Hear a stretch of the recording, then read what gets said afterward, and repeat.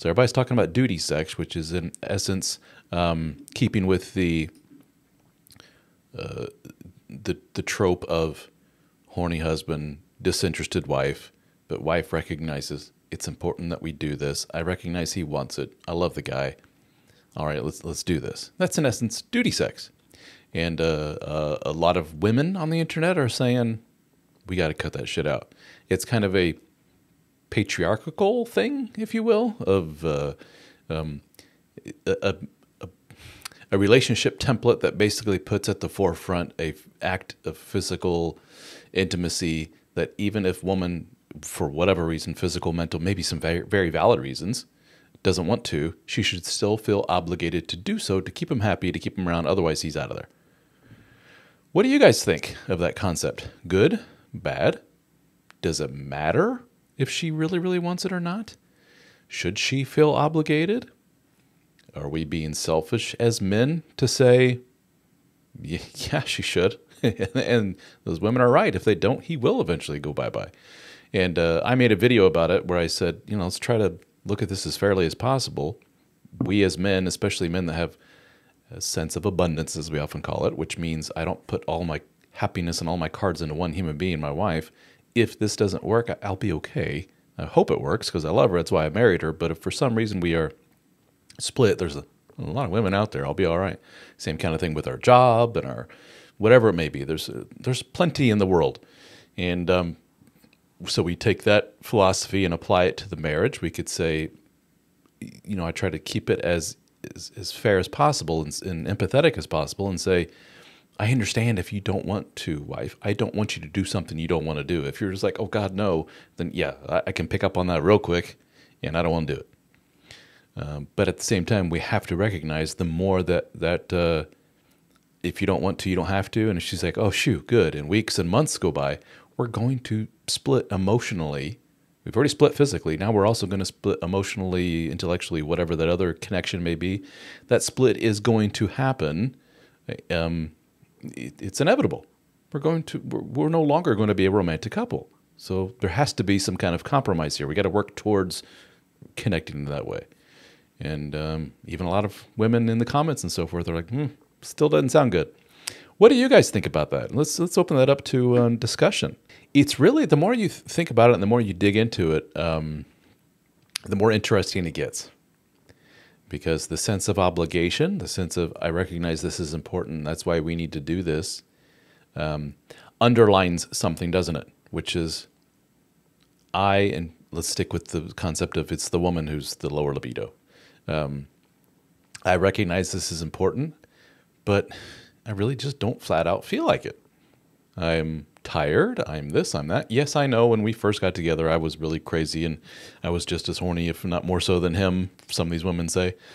But now, thanks to whatever, insert reasons, it's just not there. But I want to do it. So in essence, we have a partner, or I want to do it for him, rather. So in essence, we have a partner who is going against their biology, if you will. It's kind of like the guy who's just like, I really hate eating certain things, but I do eat it because my wife prepared it for me. Anytime you try to make comparisons with this concept of duty sex to other things, and other men do it and they just put their foot in their mouth. You'll see men in the comments saying, I don't feel like mowing the lawn, but I do that anyway. And women are like, not an apt comparison here. Doing something like jumping on your John Deere tractor is not the equivalent of taking off your clothes and doing the most intimate of intimate acts with another human being. When your body and brain is saying, no, don't do this. They're not the equivalent. Open up to you guys if you think that that's an apt comparison. And I am comparing it to eating certain foods you don't feel like eating. Again, women would say, dude, no, it's not the same. Well, if that's the case, then if it's that big of an important thing and you flat out don't need to do it, are we pointing to a fundamental disconnect between two people that needs to be there in order to remain as a couple? And if we're presuming you've done the work of trying to connect, the man has done all the work that he's supposed to do, like I outlined in the Dead Bedroom Fix. The woman is trying to be more open and responsive. She's recognizing his efforts, and she also puts in effort, but it's still not there. And doing the act just makes her go, oh, God, I got to do this thing again. Oof. is that a giant neon blinking sign saying this relationship is over? Just you guys need to wake up to that fact and just let each other go. I don't know. What do you think? There's a comment here from Joel. Fundamentally, we make sacrifices for each other, but is sex fulfilling if she doesn't participate?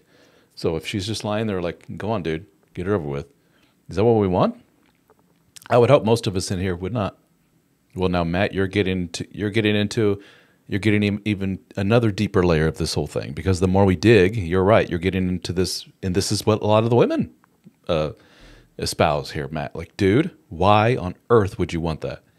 Now, all you have to do is go to my comments in my videos and my material, and you'll see these dudes, and they are very open about this. And we may have some, and I'm not trying to shame you guys if this is your stance on this. Let's explore this further. There are men that are saying, I married this woman, which means I have cast aside all other human beings on the planet for this one. Her. That's a huge sacrifice for me as a man. So I have a very visceral biological need. Again, I'm not necessarily agreeing with this sentiment, but this is basically it. Trying to put it in nice terms, because they don't put it in such nice terms. I basically I'm a human being. I'm a male. I have these needs. Yada yada. You're my one woman. Even though you are like, I still have that very strong need, and it's got to come out one way or another. And I'm hoping I can do it in a very healthy way with the person I love. So even though I get out of you, I'm willing to ignore it. That's, oof. Again, and Matt, I'm with you, because it kind of makes me go, ooh, dude. But in essence, they are in very blunt ways advertising their kind of scarcity about this whole thing.